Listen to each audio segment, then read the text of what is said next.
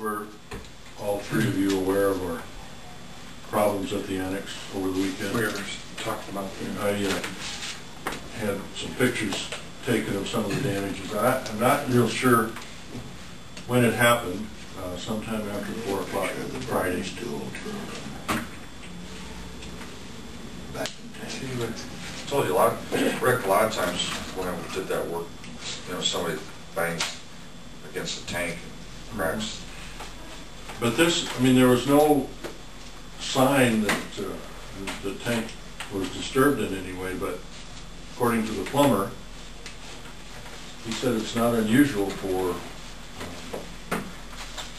thunder to vibrate enough to the building enough to crack it. I don't know. Which restroom?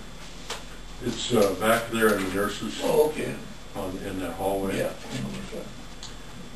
If we've got some So it flooded the floor and then went down below through the ceiling, and it really did a lot of damage in the Department of Corrections. I've got a couple. Our insurance adjuster came right away, or not the adjuster, our agent came in right away Saturday night. We had some people down there. We went and got 2 of those rug doctors, vacuumed up all what water we could, and moved all the junk out of there, the wet stuff. We had a lot of things stored in cardboard boxes, and by things I mean paper products, so it was about 3 truckloads of junk that we had to get rid of.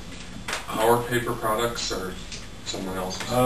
Some was Department of Corrections, some was E911, some was Public Health Nurse, some was You guys want to look at those?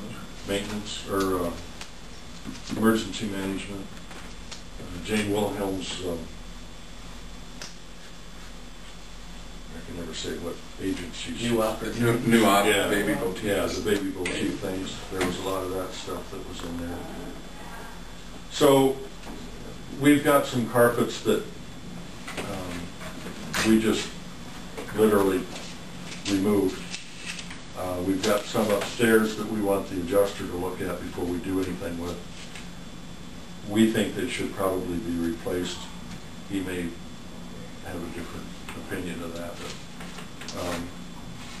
right now we're kind of at a standstill until we can start putting some of that stuff back together. And the place is a shambles over there with things that we could salvage. We've got up on tables and counters. But after the meeting, or while we're waiting for the engineer, maybe we can walk over there. Okay. And take a look. When do you expect the adjuster, and when will they? The adjuster said he'd be here between 11 o'clock and noon Today? Yeah. Okay. So, and I fully expect to keep going on this project. There's this yesterday morning when we went in there, we had Chuck and Mark, myself, my wife, and 2 other people were there Saturday night moving stuff and getting the water sucked up as best we could. Monday morning you could smell the mildew already, so it's going to be nasty.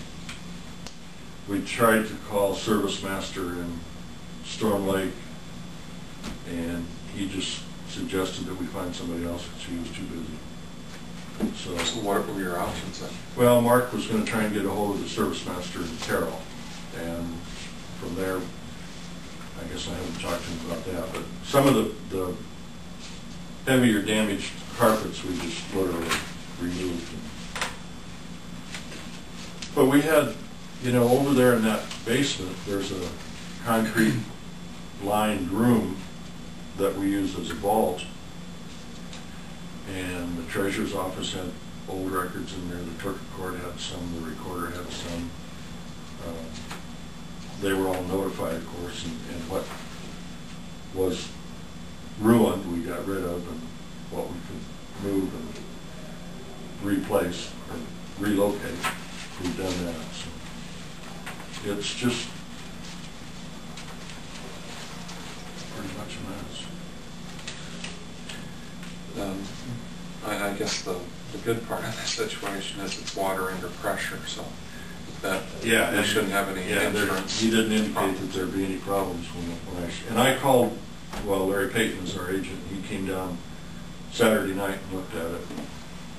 And I got as many pictures as we could, and so, and it was fortunate because somebody from DHS was working Saturday afternoon late and heard water running and called the comm center, and the comm center called the shop didn't work. So we were able to. Yeah, it could've ran all weekend. Yeah, 24 hours. yeah, that's plenty.